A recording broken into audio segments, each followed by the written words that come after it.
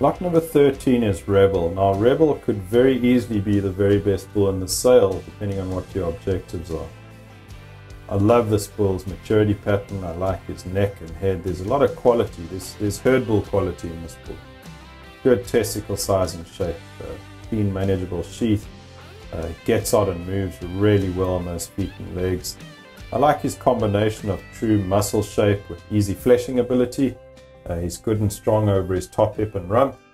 A bull that's got a good sweep to his underline, which shows maternal qualities in that bull's rib cage. I like the extra skin he's got too for adaptability and softness purposes. This is a complete herd bull, and take note on sale day, this is a bull that can move a registered Hereford program in the right direction. Good all round, good on paper, and certainly really good in the pasture.